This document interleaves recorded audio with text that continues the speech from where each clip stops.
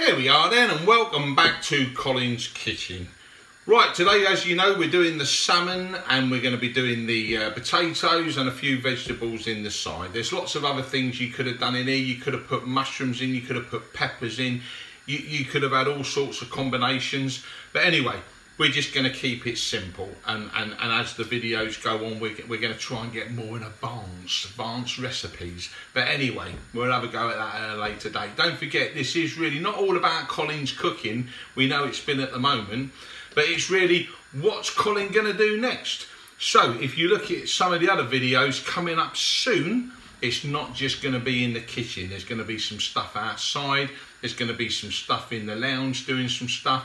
Just all sorts of random stuff, just having a bit of a laugh. Anyway, this ridgemonkey, I think we can turn the gas off now. It's been probably on for about 5 or 6 minutes. Now, I did notice I had to keep peeking on it because I didn't want the water to burn dry. And also, I wanted to see what the plastic steaming plate was going to be like, because it's not metal.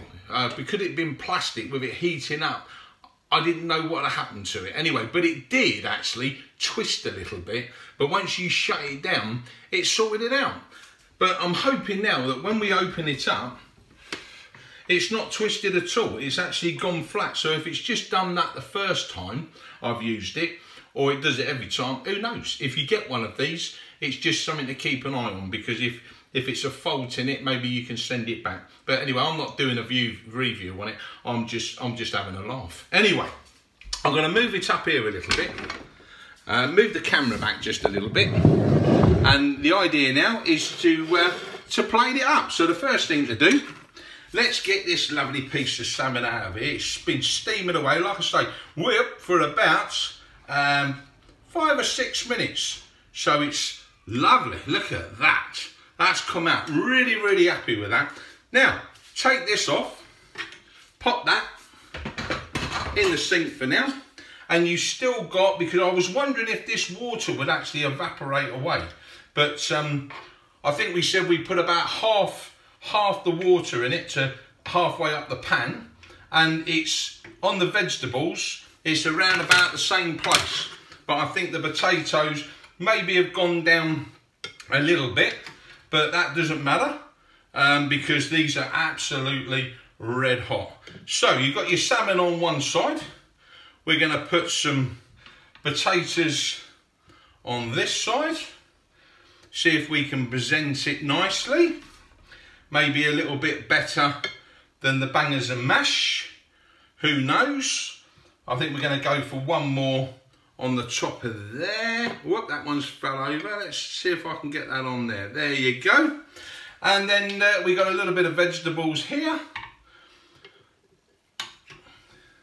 Take note, I'm using the ridgemonkey spoon with the holes in.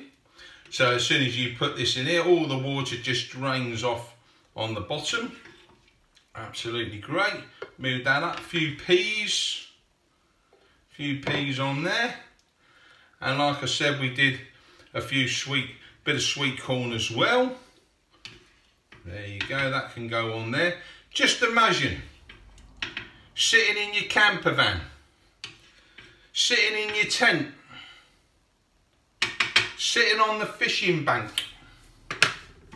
Now, if you prefer to have a pot noodle or that, well, you tell me.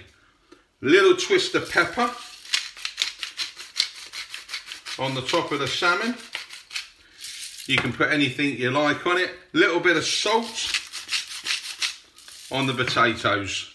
There you go. Let me just bring this one round. What do you think? Hang on, let me get the angle right of the camera. There you go. What do you think of that? Salmon, boiled potatoes, vegetables and sweet corn on the ridgemonkey. Lovely. Anyway, catch you on the next one. Don't forget to subscribe, give me a thumbs up, leave me a little comment. Bye for now.